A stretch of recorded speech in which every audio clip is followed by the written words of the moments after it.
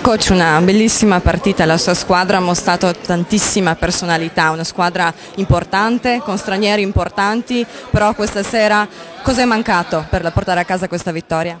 Ma io ti ringrazio dei complimenti, forse oggi si è visto il peggior quinto della stagione, devo fare tanti complimenti a Trieste e a Daniele perché hanno veramente strameritato questa vittoria nonostante sia arrivata veramente allo scadere, proprio si può dire così, proprio perché non abbiamo neanche avuto la possibilità di avere un possesso, perché hanno giocato meglio, hanno concretizzato meglio.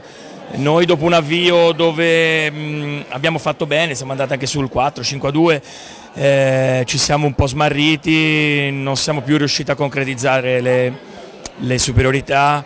Credo che abbiamo fatto qualcosa come 3 o 4 su 16, non puoi venire a qua e pensare di vincere una partita con uno score di questo tipo. Se ti danno 16 espulsioni vuol dire che comunque hai prodotto qualche cosa, però farne soltanto 3 o 4, niente. Adesso ripensiamo alla prossima partita, che comunque è importantissima. Questo campionato ci ha insegnato che tutte le partite sono come questa.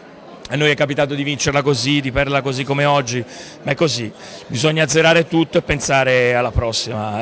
Questo campionato funziona così. Ancora tanti complimenti a Trieste e a Daniele, perché sono stati più bravi di noi.